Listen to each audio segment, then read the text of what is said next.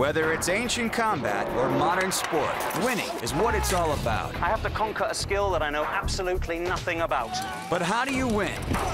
The History Channel car is history! This man has learned the hard way. Now, he's ready to show you.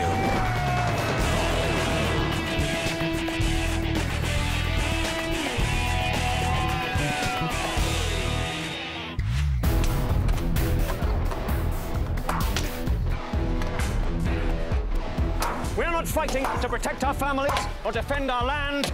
We're fighting to entertain you, the people. This is the Roman Empire, and we are gladiators.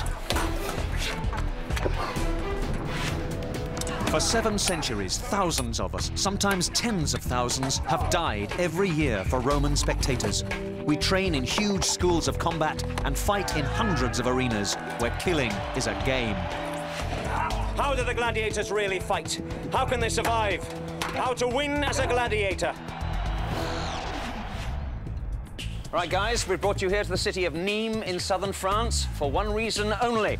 This, the original Roman amphitheater built in the 1st century AD. You are slaves, and you are owned by that man up there.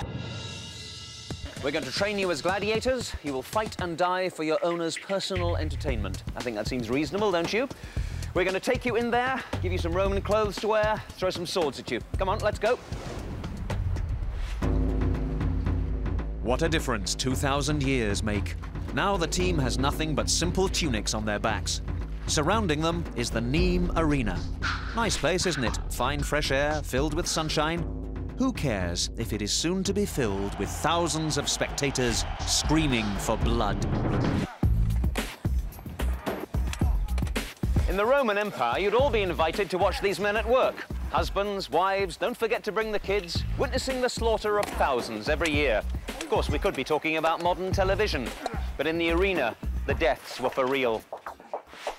By 100 BC, the Roman Empire was filled with millions of politically restless citizens who demanded entertainment. Wealthy men seeking public favor were only too willing to provide it, hiring managers to turn their slaves into gladiators. The trainer and manager of gladiators, someone like me, was known as a Lannister. The name is derived from the word for butcher. We were universally despised, the pimps of death. We supplied a network of arenas and schools throughout the empire, and the most successful of us made a fortune. I want you to choose weapons, shields, helmets. Try them on, come on. Your owner and I will be watching your progress. This was the first step in what became a lavish public spectacle, fueled by a steady supply of Rome's criminals and prisoners of war. As the trainer, I discussed the combat potential of each slave with the owner. Their lives are in our hands. We've made the decision which will decide the life and death of each of you as a gladiator. There were many different types of gladiator. One of the earliest was known as the Samnite, from a tribe that the Romans defeated in 308 BC. And our Samnite is you. The types of Roman gladiators were stylized versions of the different warriors the empire faced over its long history. The Samnites were mountain dwellers, known as fierce warriors who went into battle with heavy armor. The gladiatorial version carried a large, curved wooden shield, which became the traditional equipment of the Roman legion. All right, how does it feel? Heavy, especially the helmet and the shield. Well, it's a very effective defensive system. Now, in your other hand, you hold your weapon, and here it is. You're kidding, that's it? That's it. That's too small, I can't do anything with that. I'm sorry, but you see, the great thing about a short weapon like this is it forces you not to rely on your defensive armor. You must fight aggressively, getting close to your opponent. And you're going to have to, because we're going to match our Roman with a Greek. A hoplomachus, scaled-down version of the Greek hoplite, a classic spear and shield warrior. And that is you. So, go on, go get dressed. The original Greek hoplites depended on fighting in groups, round shields overlapping in the tight line of a phalanx. In gladiator form, however, the hoplomachus is forced into open combat, one-on-one, in the public arena. All right, now you'd either have a Greek sword or a spear, like this one. Now we have exactly what the Romans were looking for. Two historic types. One with a short weapon but heavy defensive armour, the other with a long reach but very little defensive ability. This is the perfect balance. The Samnite has to get in close to get to grips with his opponent. The Hoplomachus has to try and keep him at a distance and kill him there. As a spectator sport, the fine points of gladiatorial combat were recognised by the crowd as much as a Hail Mary pass or quarterback sneak is today. Every move and every piece of equipment had its specific reason. All right, you guys. All right, okay. Gather around now. Now, even after a few minutes, you can see immediately how this combination of weapons and armour has been very carefully chosen. The idea was both to balance the combat and to prolong it. For instance, the target areas, the head. Any slight blow to the head can be serious, if not fatal, so it's well protected. The face, sometimes the throat, and all around the head with these heavy helmets. These weighed about 10 pounds on average. That's twice as much as the Roman trooper's helmet. But then he wore his all day, and you're only going to last for 10 minutes in the arena. Your real target is the chest here. That's protected by nature. This strong rib cage covers those vital organs, so only a really good thrust is going to penetrate through there. Unlike the stomach, even a slight wound here is going to end the fight, because you cannot fight with a cut-open stomach. So you have this really strong leather balteus. Sometimes the balteus was reinforced by mail or metal. Next, the sword arm. Again, even the slightest cut here is going to end the fight, because with a cut arm you cannot fight with a sword or a spear or any weapon. So this was always well protected with a leather manica, or sometimes something like this, a manica made of steel. There's no point wasting a blow on his shield or on his helmet. You may stun him for a moment, but while you're doing that, he'll be thrusting with his spear or his other weapon, and you've had it. We now return to Conquest, here on the History Channel. So far, we've seen our team learning the skills of two gladiator types, the Samnite and the Hoplomachus. Next, we'll add two more. The Murmillo was named after a fish-shaped crest said to adorn his helmet. Our Murmillo will be protected with fasciae, padding wrapped with tough bands of leather on both legs and right arm. All right, you will be armed with this, the Gladius Hispaniensis. Brought over by the Romans from Spain in the 3rd century BCE, it became the standard Roman infantry weapon. Magnificent thing. Next, a Thracian, fast and light, quick on his feet. They were based on the light troops of the Greeks, who became auxiliaries in the Roman army.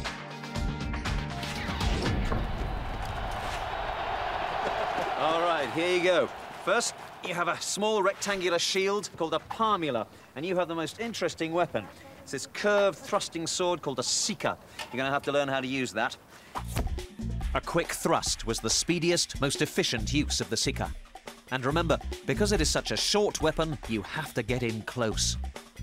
Equally important was what he held in his other hand. The shield. This wasn't just used defensively, it was also used aggressively. It would force your opponent back, force him onto his back foot, as well as defending yourself. You could actually attack with it, use it as a thrusting weapon in its own right. We're beginning to sense the challenge and excitement of the Roman arena. But here, with wooden weapons, we sometimes forget. At the end of this game, the loser might be dead. So if death is a pretty good bet, how were men persuaded to do this? For a slave, it may have been his only hope. Escape through glory or death. He was trained in the mind as well as the body, and each new gladiator or tyro swore an oath. And to die by the sword. These men became members of an elite, a brotherhood, almost a religion. They were encouraged to think of themselves as living legends, above the rest of the people, concerned only with survival and death. The Roman aristocrat Cicero admired them. He said, "These slaves with nothing in the world can show us all how men should die." They marched out in front of a crowd that sometimes numbered 50,000 people, all roaring together with every eye on them. The adrenaline rush must have been incredible. The only sure way to live through the experience was by winning, by defeating your opponent. Those who succeeded repeatedly became champions, sportsmen at the absolute peak of their game. They were megastars, the few who survived. The fact is that large numbers of men actually volunteered to become gladiators, as many as 1 in 5. Now, these were free men seeking their chance for fame and fortune. Some of them were even noblemen and senators. Indeed, the Emperor Caligula forced many Romans of the highest rank to fight. Now, this was considered an absolute public disgrace. But you all came to watch, didn't you? The next gladiator on our team was one of Caligula's favourites, the ritualized, who exemplified Roman kinkiness. They fought without helmets, and the emperor enjoyed watching their faces as they died. To meet him was the secutor, meaning chaser, developed specifically to fight the ritualized, providing the best possible show.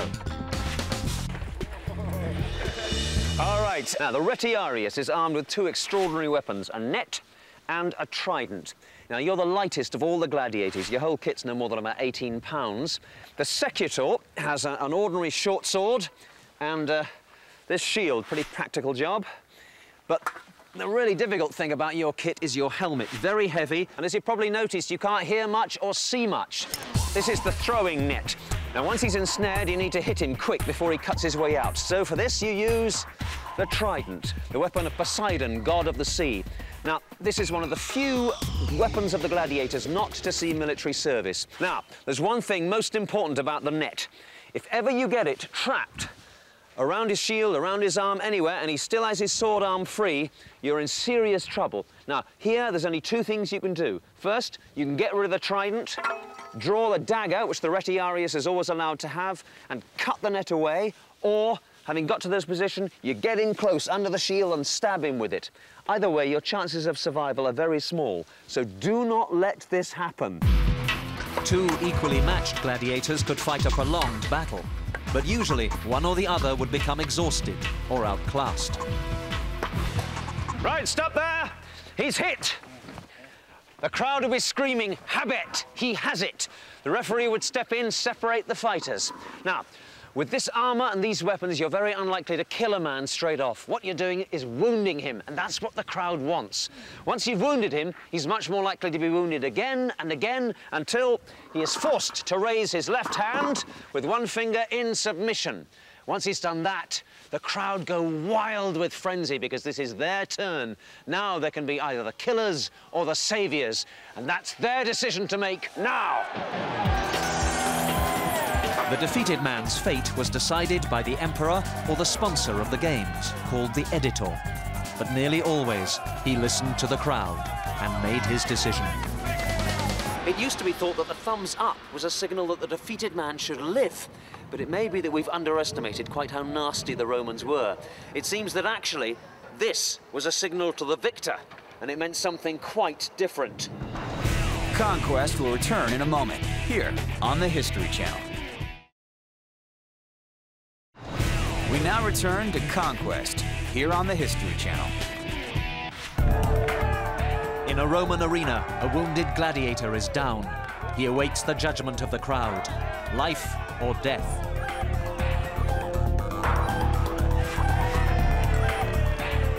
Now, if it's death, it's better for you to do what's expected. So, sit him up.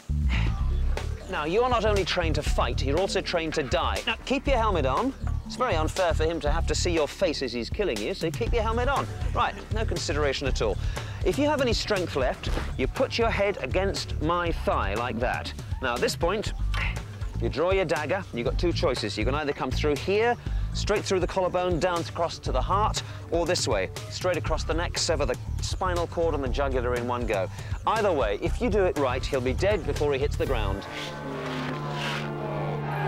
But for the victor, there were cheers and rewards. A laurel wreath might be placed on his head and his hands filled with gold.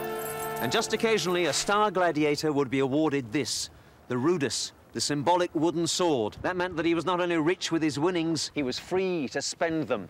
And that is what we are all fighting for, the tiny chance to be rich, famous, free, and alive. The arena at Nîmes, where our team train as gladiators, was one of at least 200 amphitheatres devoted to such fighting throughout the Roman Empire. The deadly sports were among Rome's biggest businesses. In one series of gladiatorial games, the Emperor Trajan had 10,000 fighters.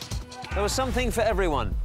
Men fighting with bows, with 2 daggers, lassos, charioteers, horsemen, lancers, clown fighters with whips and wooden swords. And then there were the specialty combats.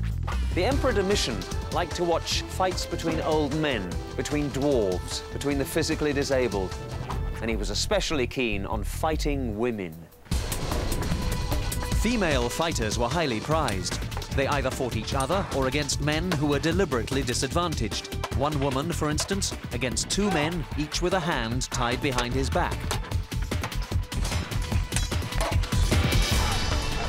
The arena was always charged with the eroticism of death, and never more so than when women were in combat.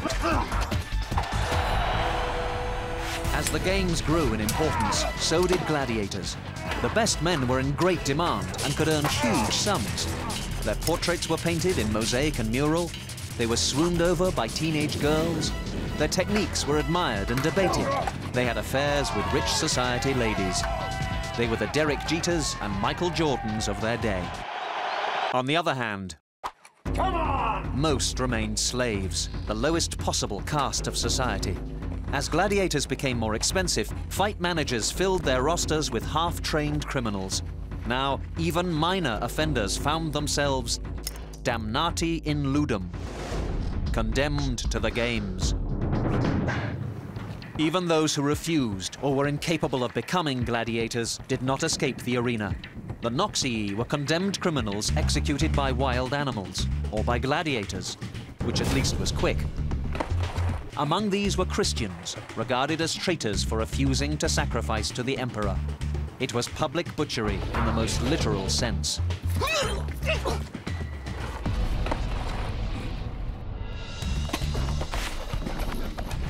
It's easy to forget that this place was in business for about 300 years.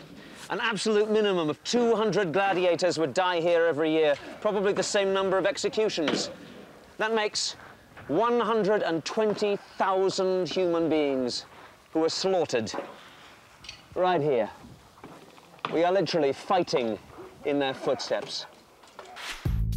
So you all enjoying your lunch? Yeah. Well, after 2 hard days in the arena, you may wonder what you're doing here, and I'm going to tell you. Tomorrow, we're going to hold our own version of the gladiatorial games. The actual event was called a Munus. It lasted 2 or 3 days, and it was like a huge rock festival. There would be advertising, painted billboards, herald in the streets, program sellers everywhere. Huge event. The day before, those who were about to die were invited to a public feast. And that, my friends, is exactly what this is. Because tomorrow, only one of you will survive. We are going to take your weapons. Could you hold that, please? And we are going to blunt them and cover their blades. And then you are going to fight, completely unrehearsed. And I will be the judge. When you are hit, and it's a question of when, not if, I will decide how bad the stroke would have been had these weapons been sharp, and your owner will decide whether you deserve to live, but only one of you will achieve victory. Is this for real? Yes, it is for real, and I drink to the health of those about to die. And I hope you sleep well. Conquest will return in a moment, here on the History Channel. We now return to Conquest, here on the History Channel. The day has arrived. I am once again the Lannister, trainer and fight manager for the wealthy Roman who owns the slaves we have turned into gladiators. And here they come, each one a professional athlete, each one knowing failure may mean death, and only victory means survival. Gladiators, are you ready? Gladiators! Fight! All 6 of our gladiator types are represented, fighting in 3 separate pairs. We have the Samnite with his heavy shield facing the spear of the Greek-inspired Hoplomachus. Our heavyweight Murmillo is up against the speedy Thracian. And the net-bearing Retiarius fights his chaser, the Secutor, who in these particular games is the first to be hit. I stop the fight between these two as we turn to the others. The Hoplomachus and Samnite are locked in violent struggle. But as so often happens in the arena, the end comes suddenly. In our third pair, the Thracian's speed fails to subdue the Murmillo. The Thracian lunges, falls, and his opponent strikes him down. I will ask the owner, which one of you deserves to go on to the next round? Now the rare opportunity for a defeated gladiator to live. We need 4 fighters for the next round, so one of these losers will earn a gladiatorial wild card. The other 2 will die. The owner has decided. You will live. Finish them off. The fighting begins again in round 2. It doesn't last long. The Samnite is hit by the quick spear of the Hoplomachus. Then the Murmillo falls at the hands of the Retiarius.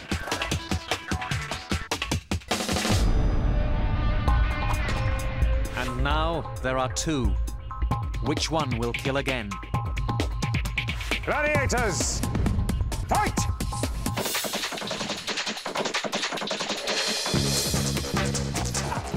An injury, continue.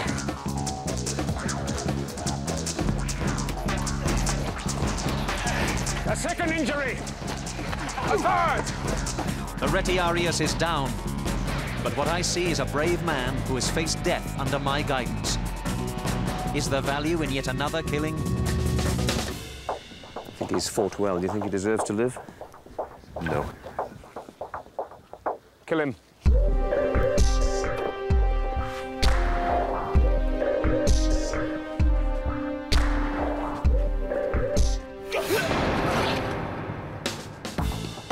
The more fights a gladiator won, the greater his confidence grew. But what were his chances of survival? Well, forget it. Practically negligible. The huge majority came to arenas like this and were slaughtered. Our team have trained how to win as gladiators, but most gladiators were trained only to die.